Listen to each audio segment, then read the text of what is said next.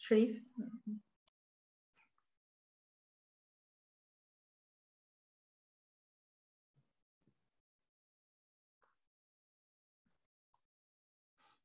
Hello and good afternoon, everybody. I'll give it 1 more minute. People are joining and we're also streaming live on a number of platforms, and we'll start in just over 30 seconds.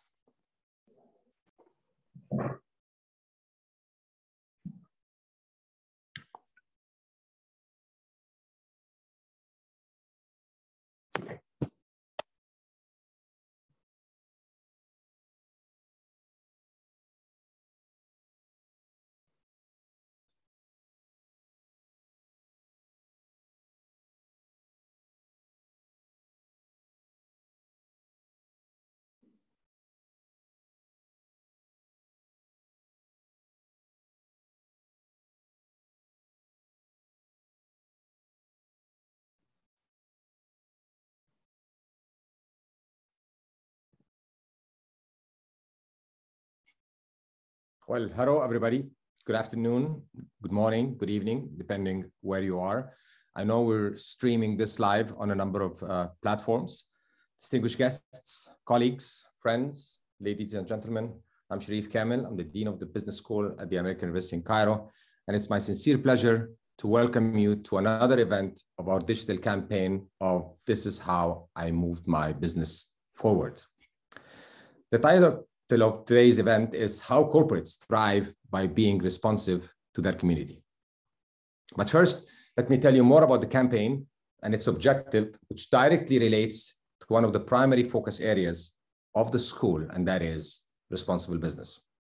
Years ago, we decided to focus on 3 main themes: responsible business, entrepreneurship, and inclusive development. Amongst the 3, most of our programs, whether degree programs, executive education, diplomas, certificates, research endeavors, community development, focus on those themes. And it's part of the strategic direction of the school moving forward.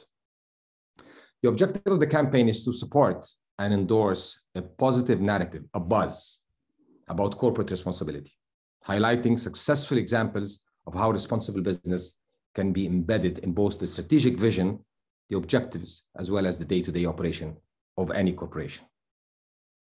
Another important message that the campaign promotes is that responsible business is not just a PR thing or a marketing tool, and it is not only for multinationals or international organizations, but it's something that brings value and can benefit local companies as well, regardless of their industry and regardless of their size, let it be medium or small.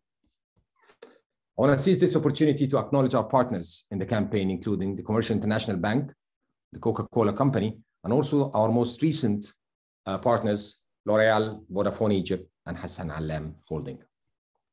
Today's event could not have come at a better time, with all the developments and challenges taking place around the world. The importance, to say the least, of the issue of sustainability and addressing it across all levels in the build-up to the challenges we're all facing as a global society when it comes to climate change. The role of governments, surely the private sector, which is our focus today, and definitely academia, is imperative to how we move forward addressing the issues related to the planet at large and where we want and how we want to live in the future. Just 2 days ago, Secretary John Kerry, President Biden's special envoy on climate, was at the university addressing the topic of climate change as part of the collective efforts in the build-up of COP27, which will be hosted by Egypt in Sharm el-Sheikh during the period 7 to 18 November 2022. This effort comes as a follow-up to the resolutions, the commitments, the discussions, the projects that were put together during COP26 in Glasgow. There are a number of activities and projects planned, but the commitment of the private sector, what are the targets? Where are we today? Where are we heading? How can we move forward in the build-up to having a better planet that we all live in the future? Today, we have an invaluable contribution to our campaign through the lens of an extensive experience of Lord Browne in leading environmental action in the oil and gas industry. His role in BeyondNetZero, as well as his book, Connect, How Companies Succeed by Engaging Radically with Society. Now allow me to introduce our guest speaker and the moderator. It is my sincere pleasure to welcome our guest speaker for today's event, the Right Honorable Lord John Browne. Lord Browne is chairman of BeyondNetZero, a climate growth equity venture established in partnership with General Electric. He served as group chief executive of BP from 1995 to 2007, having joined the company in 1966 as university apprentice. He led BP through a period of significant growth, diversification, and transformation, including a merger with Amoco in 1998. His landmark speech at Stanford University in 1997 established BP as a global leader in the way it thought about and sought to address climate change. In 2007, Lord Browne joined Riverstone, where he was co-head of the world's largest renewable energy private equity fund until 2015. Lord Browne is an independent co-chairman of the Prime Minister's Council on Science and Technology, chairman of Her Majesty's Queen Elizabeth Prize for Engineering, chairman of the Francis Crick Institute, chairman of the Courtauld Institute of Art, and past president of the Royal Academy of Engineering. Welcome, Lord Browne. It is also my sincere pleasure to introduce our moderator for today, Dalia Wahba. Dalia is an entrepreneur. She's the co-founder and chairperson of CID Consulting, a management and development consulting firm working in Egypt, with also projects across the MENA region, North America, and Europe. CID Consulting is an award-winning firm that designs and implements national projects in the areas of economic and human development, including sustainability and inclusive growth. Dalia helps formulate and inform marketing and communication strategies for government entities, international organizations, multinationals, and enterprises in Egypt. She currently serves as the co-chair of the Dean Strategic Advisory Board of AUC School of Business. She also sits on the Advisory Council of the Egypt's program of the Middle East Institute in DC. Previously, she served as the Executive Vice President of the American Chamber of Commerce in Egypt. Dalia holds a master's degree in consulting and coaching for change from HEC in Paris and the CID Business School at Oxford University. She is a certified management consultant of the Institute of Management Consultancy in the UK. She also has a postgraduate degree in integrated marketing communications and holds a Bachelor's of Arts from the American University in Cairo. I look forward to an insightful, informative conversation and speech by Lord Browne. Dalia, the floor is all yours. Thank you, Sherif, for your kind introduction. It's a pleasure to be serving on the advisory board of the School of Business at the American University in Cairo. It's a pleasure to have you with us today, Lord Browne. It's a real honor to be moderating this session. Just before starting the session, quickly, I would like to introduce the campaign and a short video on the campaign about how I moved my business forward. That's initiated by the School of Business. As this is an important topic to call on all the companies in Egypt to showcase their responsibilities and how they help to advance and take actions related to environment or to society or to the communities they are relevant and they're working within. So it's very important to note as well, there's a little literature that has been captured to date on this topic in Egypt, unfortunately. So this campaign helps us to crowdsource such initiatives and help us to get insights about the good business that's being around us in Egypt, and to showcase the actions that are on the ground for such important sustainability initiatives. It's important to note that there will be a celebration for the winner like at the closing ceremony, and it will be, the winner will be the winning companies will be exposed at the Business Forward, one of the key digital platforms for the School of Business of the AUC.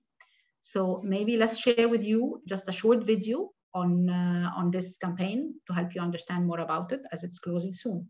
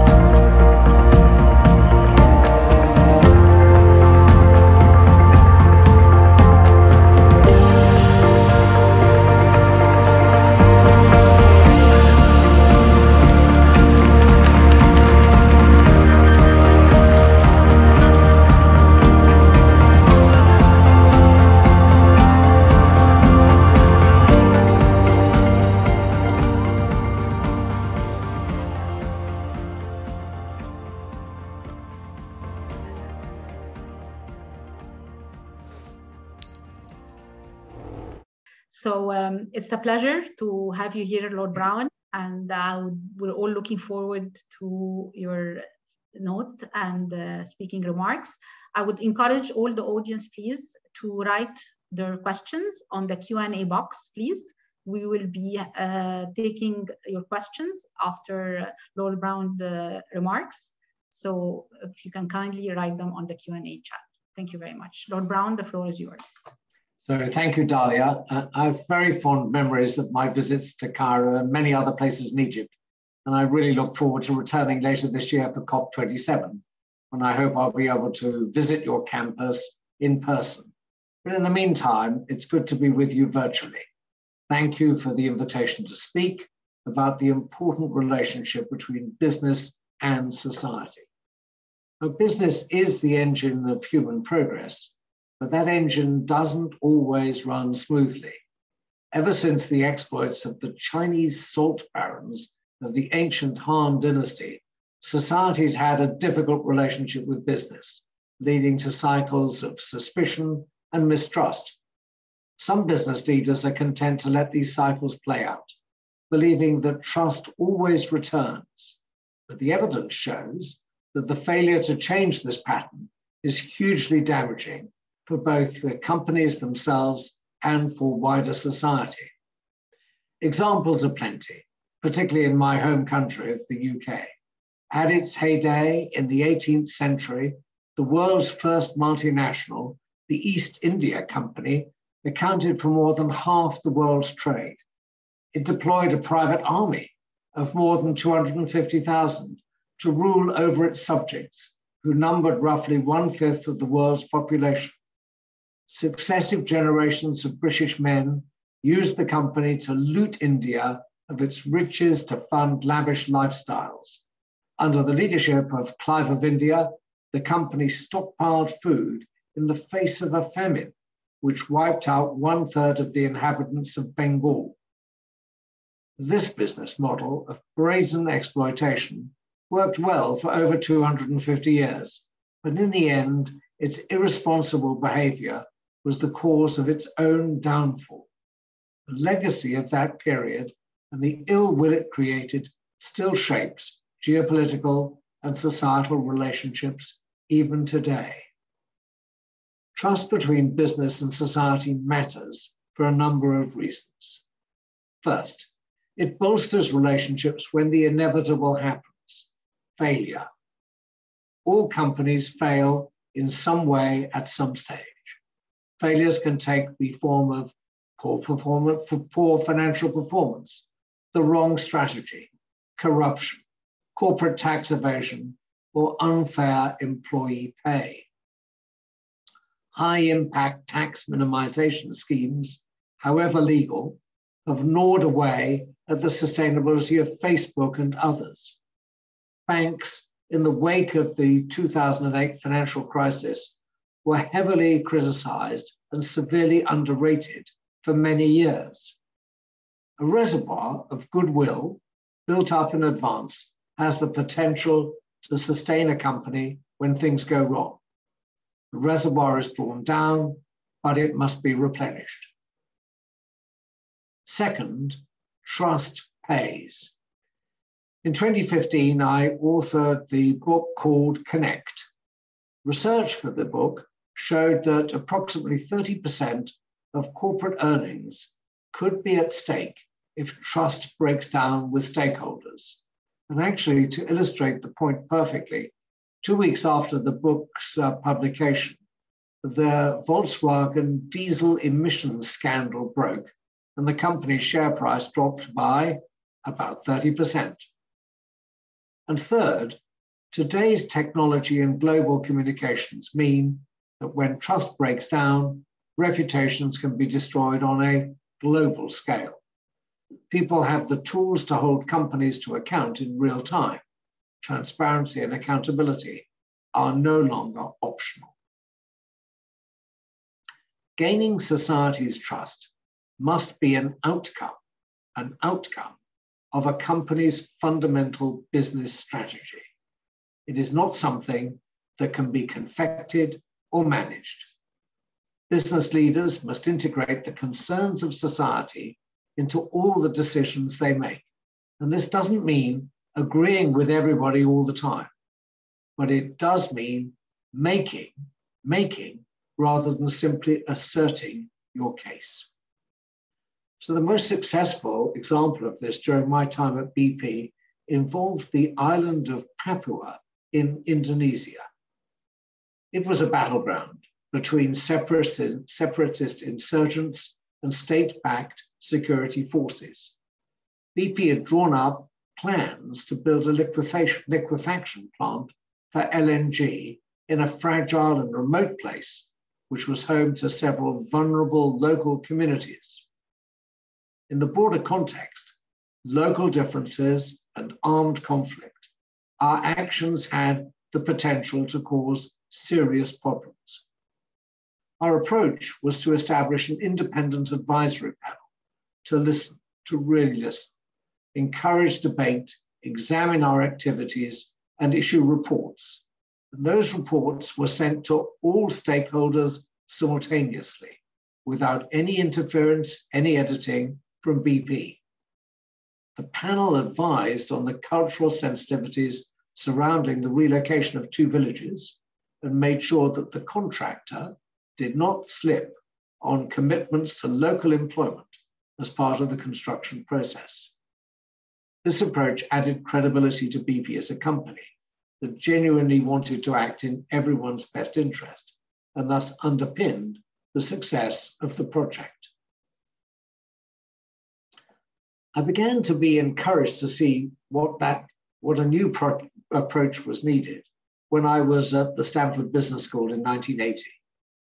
At that time, almost every business person was preoccupied with shareholder value theory, that the duty of business leaders was to make as much profit as possible for their shareholders and to look after the interests of other stakeholders only as much as the law required. It contributed to the damaging impression that companies are often or always perhaps driven by self-interest and indifferent to the needs of those around them. But business cannot be conducted in isolation from society, public policy, and human feelings. It's a wondrous weave of numbers and people. In 1997, I returned to Stanford as CEO of BP and became the first leader of a major oil and gas company to acknowledge the risk posed by climate change and to pledge to do something about it. This was the first attempt by any major oil company to put climate considerations at the heart of corporate strategy. Now, this was a time when corporate social responsibility, or CSR, was the tool of choice. It failed because it was almost always detached from a company's core commercial activity. In the words of one FTSE 100 chairman who I interviewed, CSR was something that companies look at for, as he said, half an hour on a Friday afternoon. It failed to help Enron, for example, a company which had an excellent record of CSR initiatives before it was ultimately uncovered as a sham.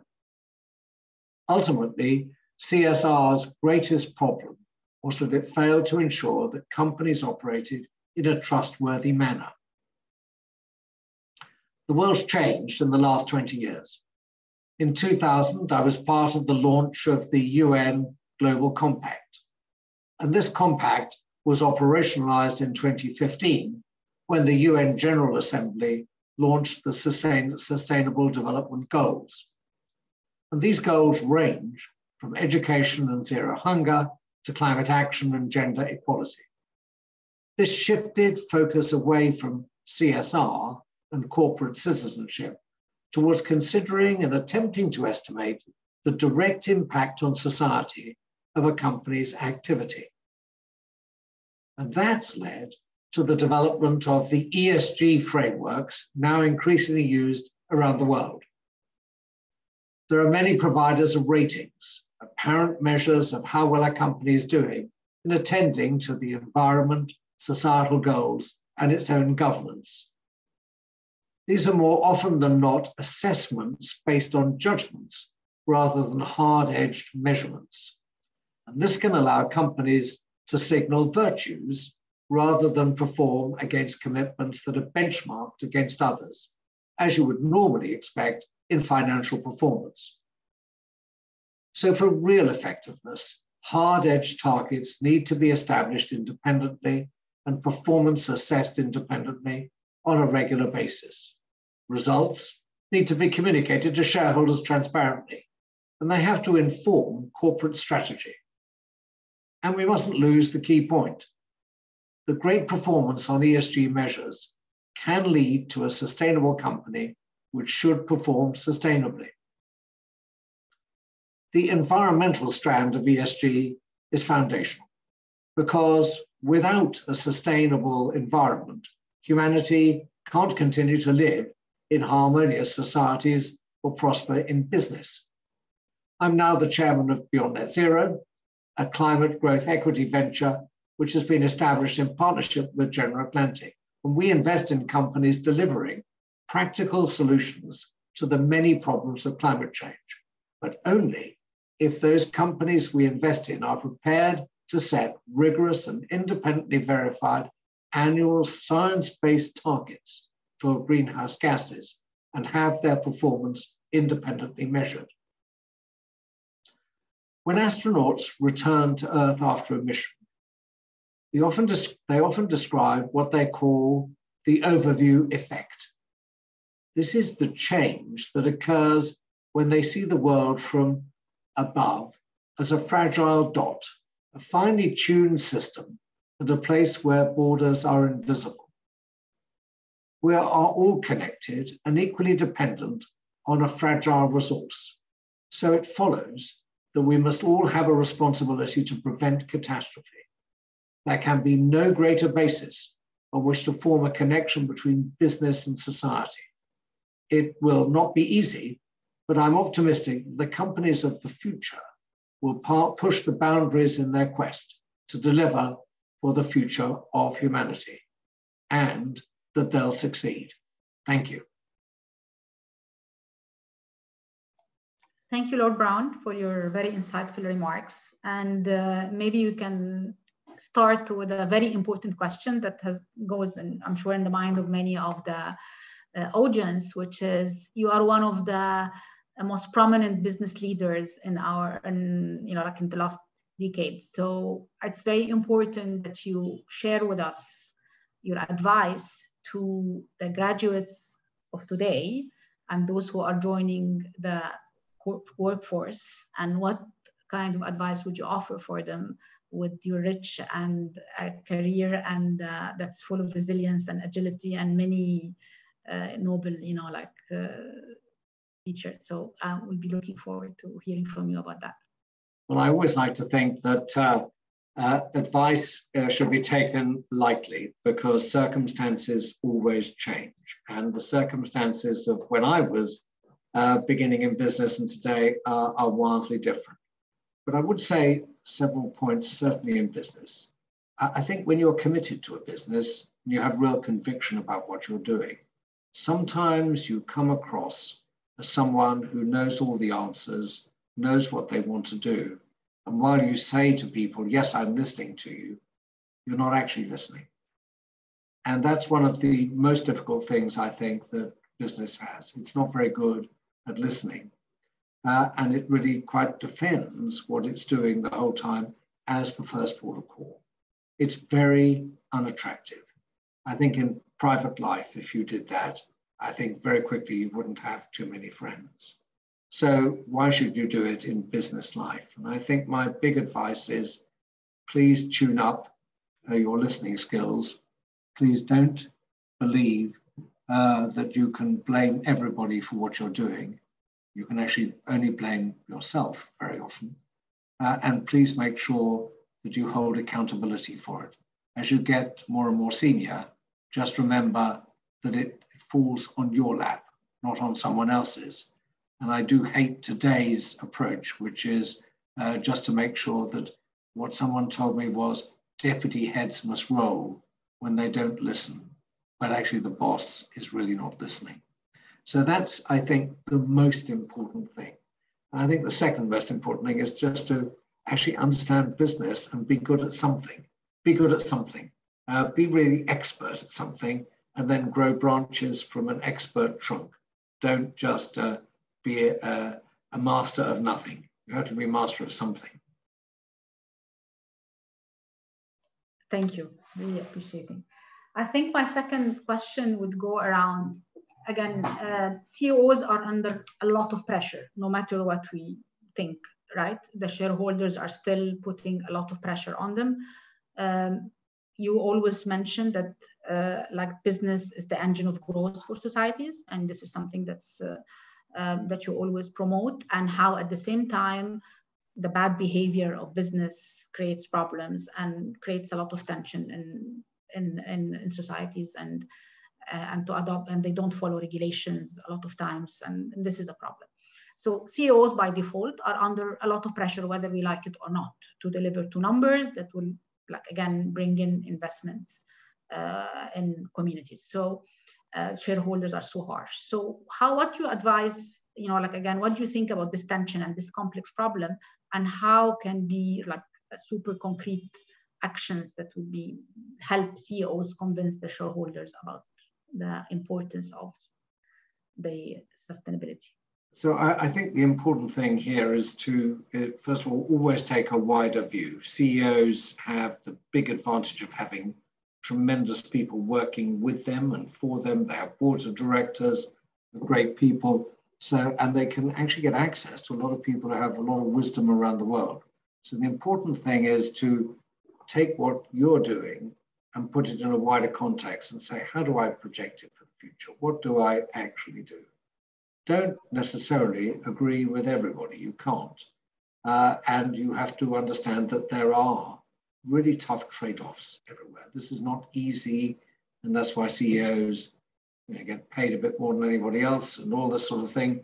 It's they actually have to make these trade-offs between the long term and the short term, between a dollar back into R&D or a dollar into dividend.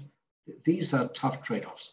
But I think the way to think about them is to step out of the company and say, how do I actually make my case to my shareholders? What do I actually do? So you have to make a case for performance, you have to make a case for growth, and you have to make a case for investment in growth. And I think you have to continue to do that. The moment you can't do that, for example, if you have a decade of bad performance, will people actually believe that you'll grow? The answer is no, they won't. So you've got to have good performance, you've got to have good growth, and you've got to have a good coherent way of putting it. Then I think you can avoid some of the trade-offs.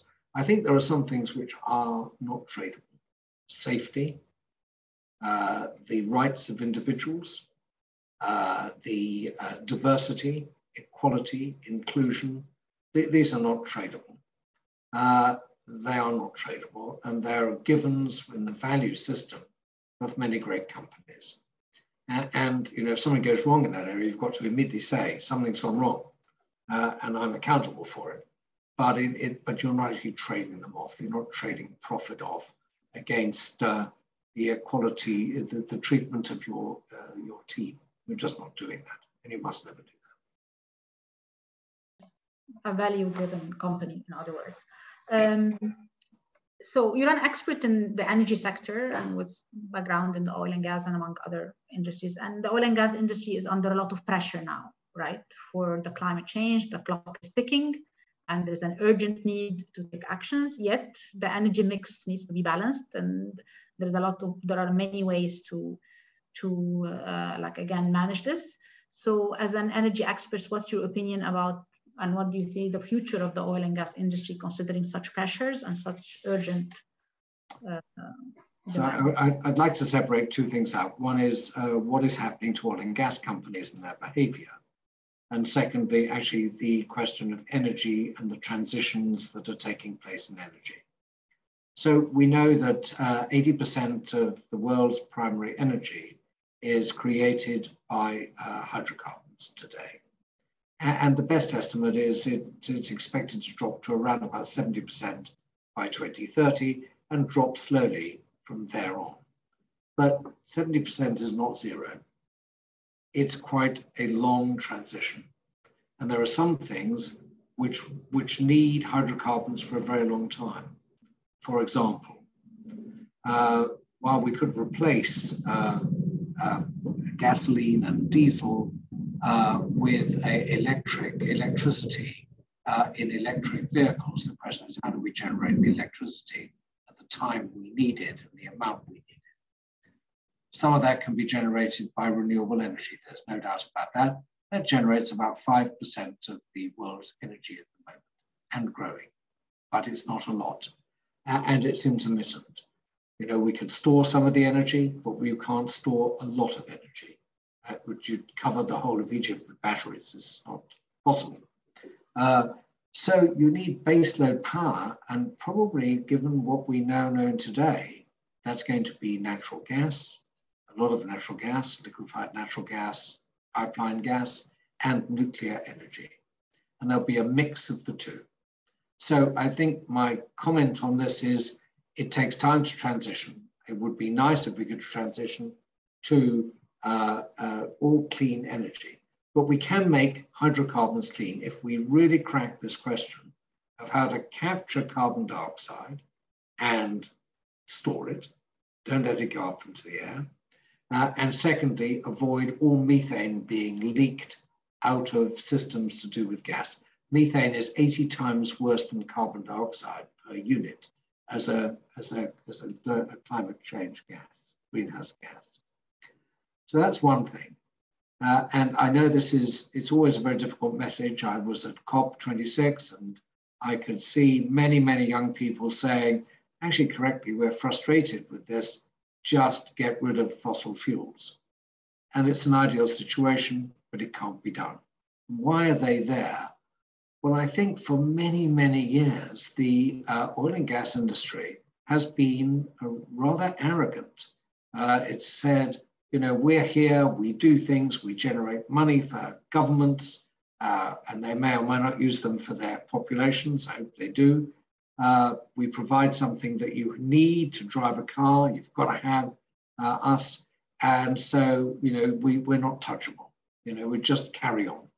And, you know, P.S., we think there's plenty of time to handle climate change. I never agreed with that. I started in 97 saying the times now we're accountable.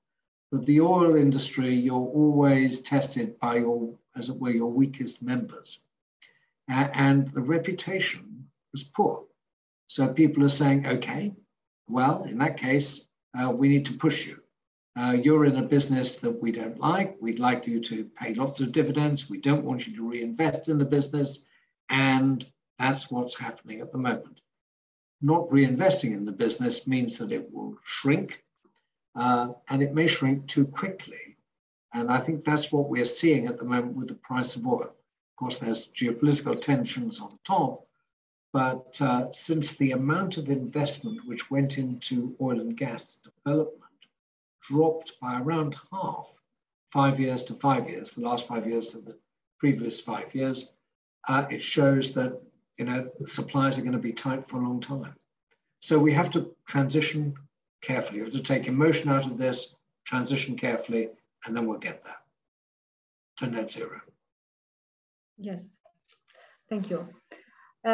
Which brings me to the question of green financing and how this is a challenging issue, considering, you know, like Egypt, for example, is one of the best spots in the world for solar, for wind, for many things. Right now, we're looking at hydrogen, and like Egypt is really one of the best destinations. Yet, green financing and bankable projects is not something that's easy, and it's quite challenging. So how do you see governments and policies should, you know, like again, our banks should play a role here? Sure. So there are two things going on. One is stopping people financing non-green things, which is the reverse of green financing. So banks are discouraged to finance hydrocarbons by having to reserve a greater amount of reserves against loans and therefore increasing their cost to the bank enormously.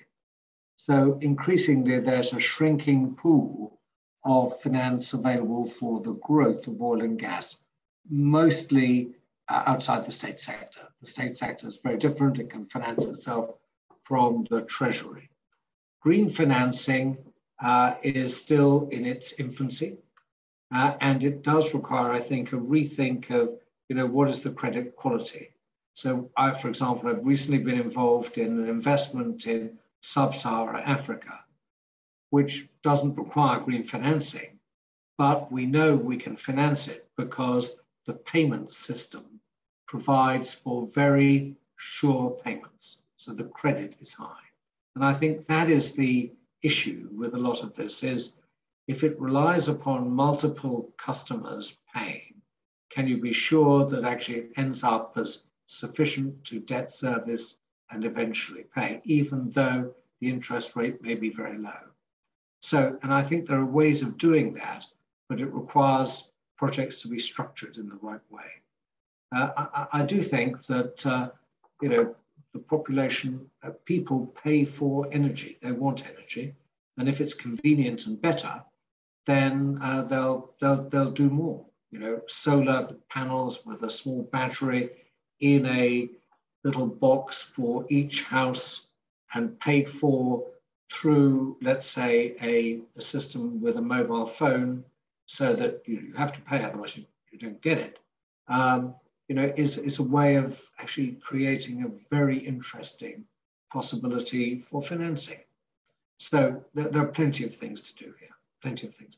I do think that some of the things need to be debated hard, whether a hydro scheme is actually green, if it upsets biodiversity. So that's sort of one, there are lots of questions like that. But again, I think if the case can be made, then the financing is there. Not enough of it yet, and it's early days. Yes, and do you see a role for small companies or startup, or to resolve the problem of the environmental issues? And because again, the burden is on multinational. Absolutely. No, I mean, innovation is everywhere, and actually mostly in SMEs and startups.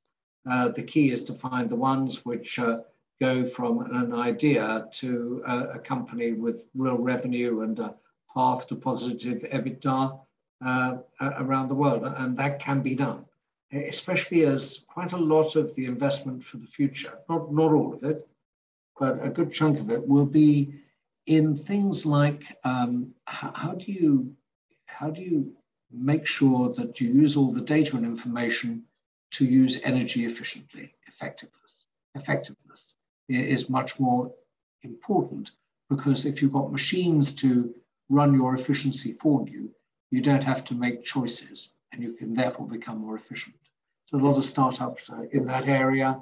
There are plenty of things going on, but absolutely, I do think innovation occurs everywhere, but mostly in small and medium-sized enterprises. Yes, there's a couple of questions around how the sustainability goals of companies and corporates are relatively modest. They are extended over a long period of time, and the clock is ticking, as we all know. There's an urgent issues now. So, and is it the role of the government to put deadlines or stricter, or the financing institution, as you just mentioned?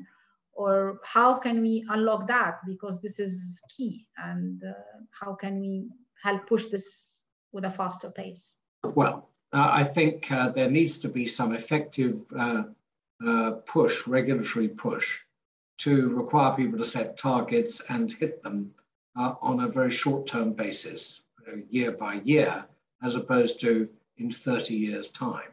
That's too long. And I think you will change, in an average company in 30 years, you might have 6 CEOs, and in an average population, with a 4-year, 5-year term of prime ministers, you might have, 6 or 7 prime ministers. So, people are not around to be accountable for the long-term targets they set. So I think they need to be shorter term, so that people actually think very responsibly about what they are setting as targets and stand to account for them. So I think that is important. I think governments are beginning to set, let me back up. I think the role of government in this area is to set frameworks. It's not to actually deliver things. That's what business, private sector, private enterprise, even state enterprise delivers. But what it should do is to set a framework. And part of that is incentives. So I've always believed that setting a price on carbon is very important indeed, either price or taxes, so that the cost of pumping carbon into the atmosphere goes back to the person who pumps the carbon into the atmosphere. And society wins that way, because what it does is to stop people pumping carbon into the atmosphere. So I think regulation is very important, is essential. And the second thing I think is that we need to make sure that when deadlines are set, they're actually practical, because there's nothing worse than setting a deadline that can't be achieved. So a lot of people are saying, let's phase out cars or gasoline or diesel cars and have electric cars. It's a great idea, so long as one, the cars are there, two, the charging system is there. The charging system means new cables, new power, otherwise you end up with, one charging station per gas station, and it takes 20 minutes to charge someone up and chaos occurs. So there's a lot of things to think through, And if you think that, electric cars solve all the problems, they do, as long as one, they're built in an environmentally friendly way, two, they're charged with green energy, and three, someone knows how to recycle the batteries at the end of the life. But all of that can be done. It just needs to be thought through. Yes, and affordability is another issue that's important to speak about as well. And because the green products or sustainable products are not cheap, and affordability in developing countries like ours, as well as the awareness about the importance of sustainable products or green product, is quite low, right? So what's your advice? Surprisingly, green products are not, I think, the problem of affordability. I think the affordability problem is primary and secondary energy sources, because that's something that represents a significant portion of household expenditure that has to be made. So I think that, and people see that very visibly. So the price of natural gas, for example, has gone up enormously in Europe, as a result, the price of electricity. So people are very, very concerned. I mean, their household expenditure on this, in the case of the UK, is doubling. And so the government has to do something to intervene to smooth it out a bit. I take another point here. If you want to buy a car, an automobile, and you want it made with steel, which is green, remember 8% of the world's CO2 comes from making steel. If you make the steel with hydrogen, it's very expensive, but actually by the time it comes down into a car, it increased the cost of the car by 1%. So it's because the spread is so big and the energy is a proportion, not the whole, of a particular product. Actually, the cost difference, not in all cases, in many cases, is almost tolerable. So I think if we can get demand really being driven for carbon-free products, it's a better way of getting rid of greenhouse gases that way. So there are some things to do, like agriculture, 20% of greenhouse gases in the world. There are plenty of things that can be reformed in agriculture, not least how livestock is husbanded, which requires the land to be planted with soy and all sorts of things like this, and potentially even creates deforestation. Can it be changed to some other form of feed? Can you feed with, for example, insect protein, which you can generate? So there are plenty of things to think about in this area and do something about. which don't necessarily change costs hugely for households. COP26 was under a lot of attacks about the output and what it has brought to the world in terms of actions moving forward. As a business leader, as someone who has been, like an activist in the world of climate change and the actions forward, so what's your take on that? Was this? So, I agree. I mean, there have been some very moderate achievements in COP26. COP27, I think, needs to take them much further. My ideal, of course, is to agree frameworks for pricing carbon.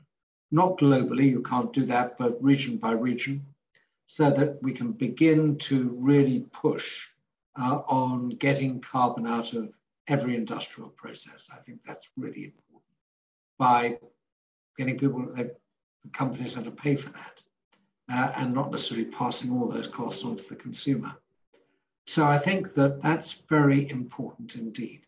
I would like to see a bigger delivery of methane. 30% is good, but 100% is achievable.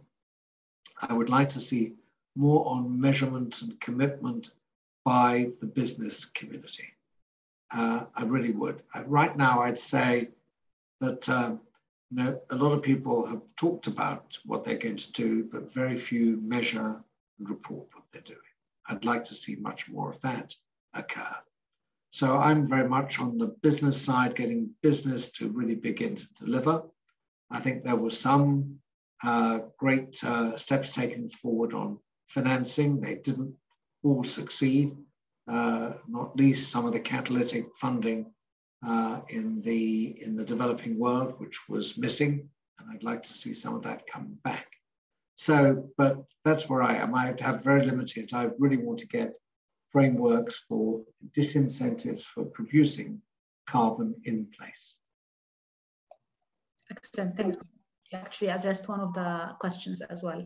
So what about the COP27 and how Sharm el-Sheikh, Sharm el-Sheikh will be hosting this year as the host city. How can Egypt as a whole benefit from such an event? What would be your advice for Egypt? Well, I think I have to be very modest. I'm sure the Egyptian government, the Egyptian people will figure out what they really want. And I'm just one voice. But it is very important because it's a flagship event. It will put Egypt on the map. I mean, it's not Egypt's on the map the whole time, but it's on the map again in a very contemporary way. I think there are things that Egypt can do with an enormous population, big agricultural sector, big transportation sector, big tourism sector, which I hope will continue to be vibrant post-COVID.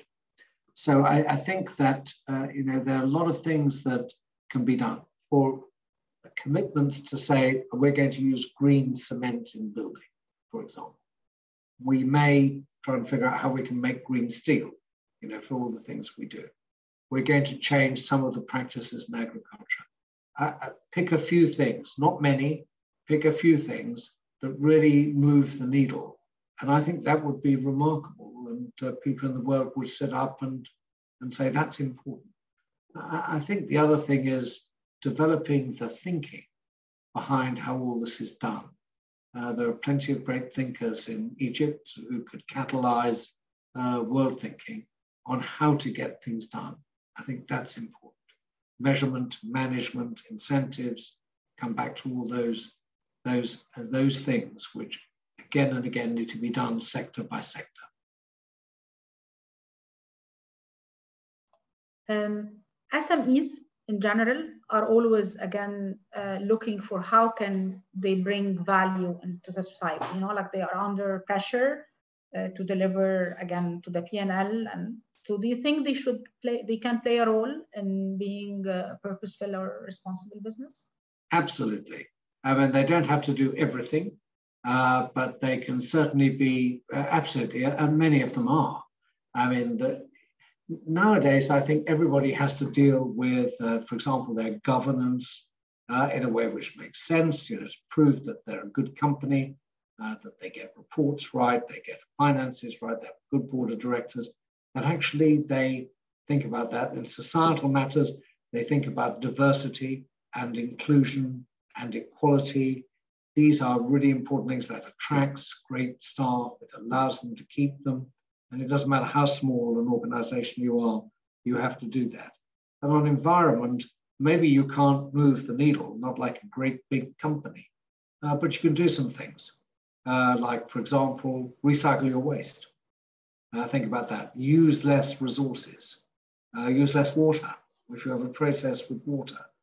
Use less electricity. Think about intelligent ways of reducing our cost base and increasing our profit margin by doing the right thing. So I think there are plenty of things that people can do. They just need to express it in the right way. Because I'm sure any SME would say, I need great people, I need a reduced cost base. And actually by great people means I've got a great societal approach, and cost base means I'm actually conserving resources, which is great for the environment. Yes, thank you. So we have Egypt hosts a number of multinational companies that are operating in Egypt, and BP is one of them, among others. Do you think the sustainability targets and the environment and social responsibility strategy of any multinational company should be driven by headquarters or should be developed according to the local context? I have a very, perhaps slightly biased view of this. I firmly believe in decentralized decision-making and policy. I really do. How you can possibly think about what is right, sitting in Riyadh and controlling a company, let's say, in Egypt, or sitting in Paris and controlling a company, let's say, in, I don't know, in Ho Chi Minh City. How can you possibly do that? Your role is to attract and retain the very best leadership you can get in the country and the very best staff you can get in the country. And you really need to set up everything to do that, and then let them do what they need, what they must do to be the best in the country. And I use the word best, best, best the whole time, because that's what you've got to do. I would like to invite Dr. Abir from the business school to unmute herself and present her question too. Good evening, everyone. Now, companies are eager to be socially responsible when consumers are aware about the importance of a clean environment. Now, in most developing countries, this is not the case. Consumers are not very much aware of the environment. So what do you think would be a source of pressure? From where should it come, other than consumers, to put pressure on companies to be socially responsible when it comes to the environment? So there are three real forces which apply everywhere. One is the government, having a body of law and regulation that they're prepared to actually apply. Secondly is investors, who tend to be global anyway, or they certainly see the world and they say, we'd actually want a better company. And if we're sustainable, it can probably work better, be more profitable, which is the second, I think. And the third is, as you say, the consumers who eventually get it. And they'd say, well, actually, we would like something which is a bit better and a bit more sustainable. So, and the fourth, actually, I think there is a fourth constituency, and that is inside a company, I think the staff like to be proud about what the company is doing. And if they're listened to, they get change made. They really do. I think, again, in today's terms, getting great people working in a company, you need to have a company that is right internally. Professor Blair, I would invite you to unmute yourself as well and present your question. Lord Browne, thank you very much for your comments today. I'd like to ask you, my background's in the city, but I'm a very proud professor at AUC. And my concern looking at sustainability is that many companies are sort of dragging their feet in terms of action. And my concern is that governments may have to intervene to impose regulations and give time limits for change. Do you think that's likely or not? Thanks. So I agree. A lot of people are saying one thing and doing another, which is very annoying. Such things as greenwashing, for example, is reasonably frequent, and that's not good. So I do think that making companies stand by the statements they make as if they are financial forecasts is very important, point one. Point two, so I think we use body of existing law to do that. Point two, as I've said again and again, I think governments have to set the right incentive and regulatory structure to make all this work without actually doing it themselves.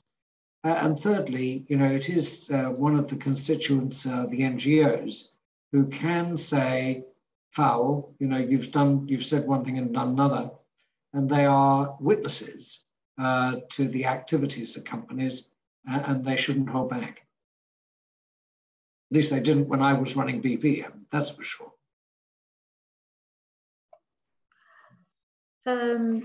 One last question, a couple of last questions actually.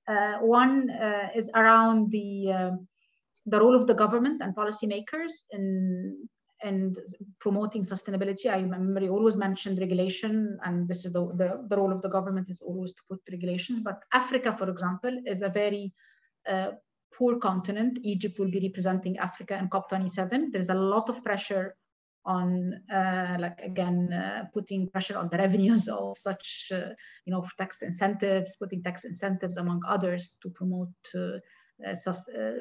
sustainable business. So what's your opinion on that? So my opinion is, first of all, it cannot be generically considered. I think every country has some things it can do, some things it can't do, and doing some things is better than doing nothing. So everybody needs to be encouraged to ask them, what can they actually do? What can they actually do? It is unreasonable to expect, for example, Nigeria to shut down oil and gas production. It's actually out of the question, or Angola. But what else can they do? Can they recycle waste? Can they reduce energy use through more effective systems? The list goes on. It's those sorts of things which are really important. Thank you. We cannot close the webinar without asking a question about what's going on around us. So Ukraine, how do you see the crisis in Ukraine would impact the energy prices? I have to say, first of all, I can't forecast what's going on in Ukraine. I dealt with Mr. Putin so many times. I must have met him, I don't know, 20, 30 times when I was with BP, and I think I'm sensible enough to know that what he's thinking cannot be forecast. I think that any geopolitical tension tends to, in those sorts of areas, tends to increase the price of oil and gas. But actually what's really generating these increased prices is a lack of investment. That's what's doing it. The amount of surplus capacity of production of oil is very, very low indeed. And it's only in the hands of Saudi Arabia, and it's not very big. So that's a result of investment. And that means prices probably could stay high for a little while, quite a long time. On that rather discouraging note, I'm sorry, I've got to stop. Yeah, thank you. Thank you, Lord Browne, for your time. It's a pleasure. Thank you, School of Business and Dean Kamel for hosting such an event. And looking forward to having more of this. Thank you. Thank you very much. Thank you. Bye-bye. Thank you. Thank you. Bye-bye.